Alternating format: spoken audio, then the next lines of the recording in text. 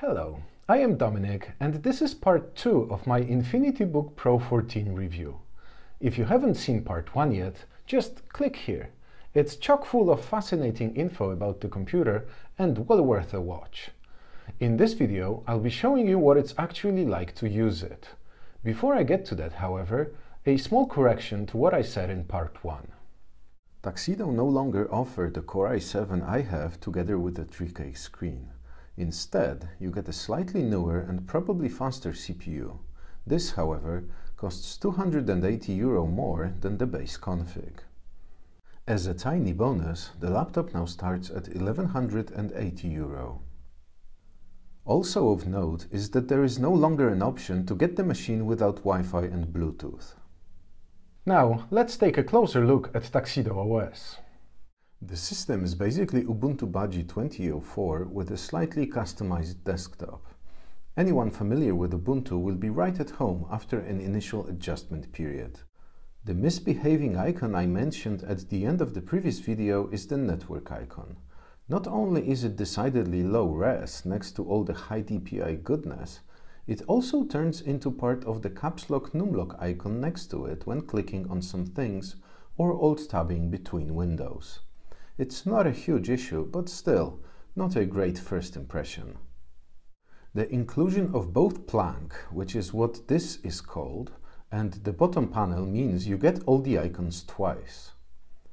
I was slightly baffled why someone would choose to do that until I installed the Nextcloud client.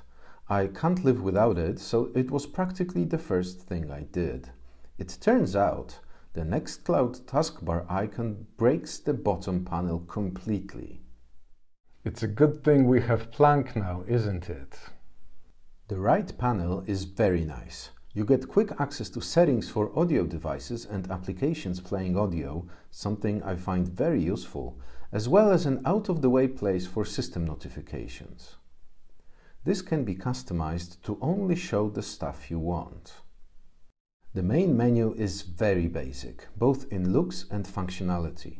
It allows you to search for apps, though sadly not files. It also gives you access to buttons for shutting down, restarting, logging out, and so on. It seems someone really likes things to be in many places, because you get all the same options here, and even a couple here. Software-wise, you get all the things you'd expect to have. Firefox is the default browser, LibreOffice is there even if its icons are decidedly low res. For email, you get both Kiri and Thunderbird, depending on your needs. Tuxedo includes some of their own PPAs, or software sources with the system, and these provide extras like the Tuxedo Control Center or the WebFi installer. Which is just as well, because the provided WebFi pendrive, it does not boot. Maybe it'll start working if I recreate it with the installer. The Tuxedo Control Center shows you info about the current status of the CPU and fan, and also allows you to switch between various performance profiles of the computer. A few profiles are provided. You can activate each one separately for running off mains and battery power. You can also create your own.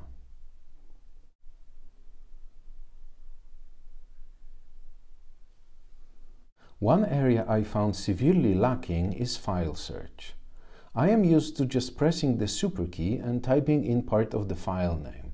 Here, I need to use the Catfish file search or the Files window. This means launching an app and doing multiple key presses, or using both mouse and keyboard to finally being able to open the file I'm looking for. I actually found myself just opening the app I want to use and using its recent files menu, which I haven't done in years.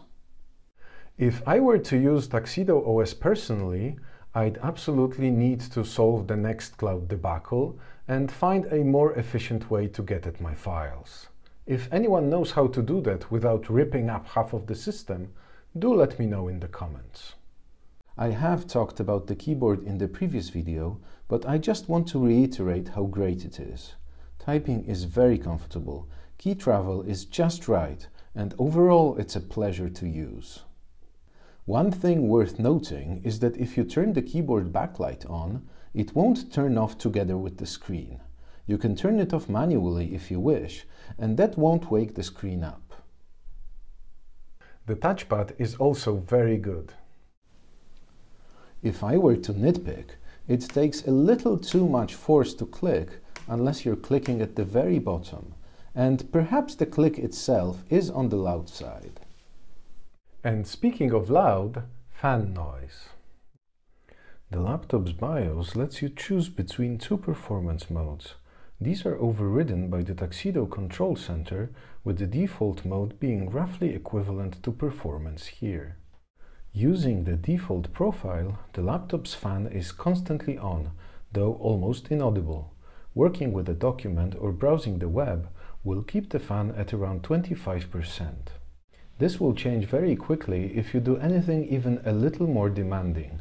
Opening a 1080p video will soon make the fan ramp up above 30%, and that is already clearly audible. Working on these videos in Kdenlive would have no problem putting the fan at over 50%. This does make the machine a bit annoying to work with. As I was doing these videos, whenever I needed to record something new, I had to leave it idle for a bit, waiting for the fan to spin down. When rendering a video, the fan goes full blast and sounds something like this. Fan noise is inevitable when working under high load, and in this case it's not bad. The cooling solution does a pretty good job overall. With the fan at full blast, the CPU stays at 95 degrees, running at 3.5 GHz. This, of course, is where the Tuxedo Control Center comes in. For the review, I focused on the out-of-the-box experience, but here you can tweak the performance and fan profile in the way that suits you. Speakers are on the underside and rely on the surface of your desk to reflect sound in your direction. Expect poor results when the laptop is on your knees. As expected, sound is serviceable with little bass. Even in a quiet room, for videos and games you need to set the volume to at least half to be able to hear anything. For comfortable listening, 3/4 up is a must. Full volume is maybe a bit loud. This is half volume.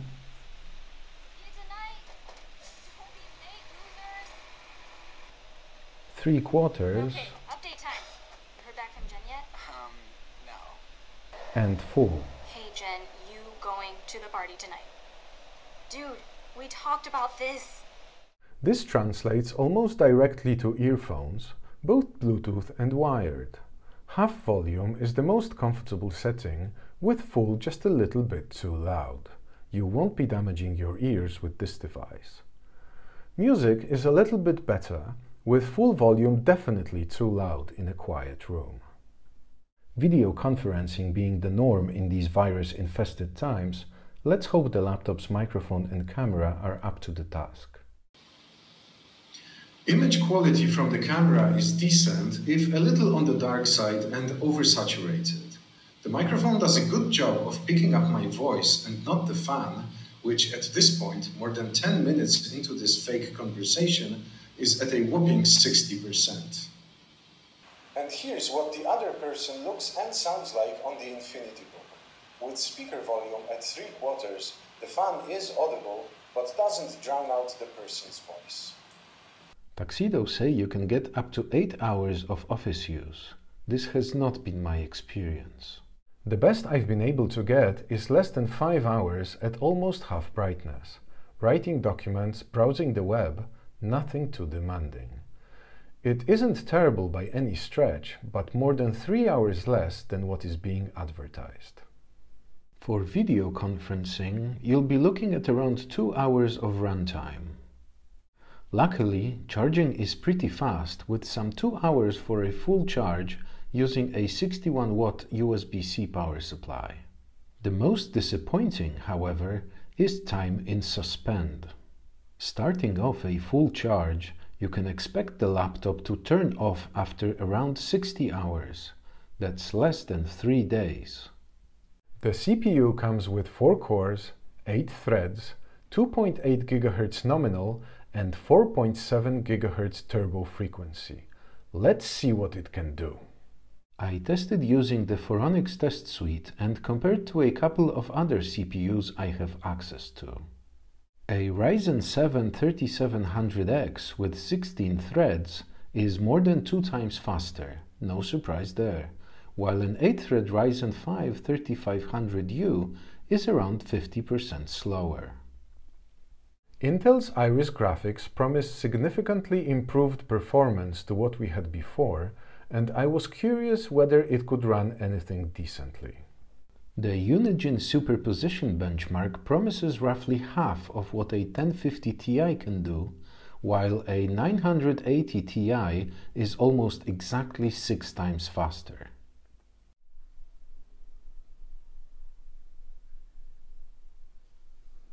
Let's take a look at how games actually play. You've already seen a bit of Life is Strange 2 running on it. It's not very demanding, and you can get decent frame rates at a pretty high resolution on medium.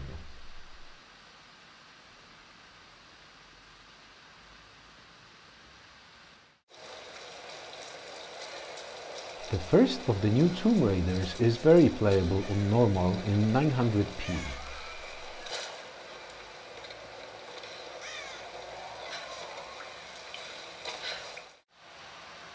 Which unfortunately cannot be said for Rise of the Tomb Raider, which is barely playable even at 800p on the lowest settings.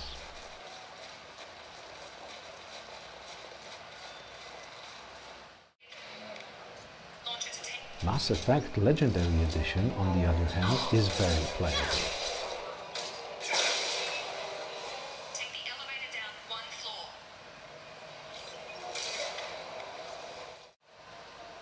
While The Ascent will barely hit 30 FPS at 800p on minimum settings. Its top-down perspective doesn't lend itself to loss of detail, and it looks pretty rough.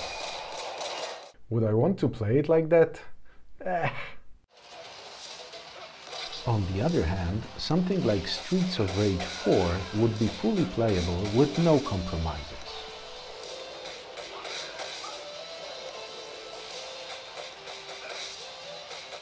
While far from a gaming laptop, it's certainly competent enough to run older or less demanding games. Additionally, the fan noise I found so distracting in general use is absolutely fine when gaming. All in all, it's a great little machine, somewhat let down by its speakers and a little too much fan noise. The screen is as great as one might hope, and I can easily recommend it for a wide range of uses, and that includes some light gaming on the side. If you would like to see something I haven't covered here or in part 1, let me know and I'll see what I can do. I hope you enjoyed the review. Do subscribe if you're interested in this kind of content. I'm planning to keep looking at hardware, software, and any other tech I find interesting. Who knows, maybe next time it'll be an electric scooter or something. Thank you for watching, and I'll see you soon.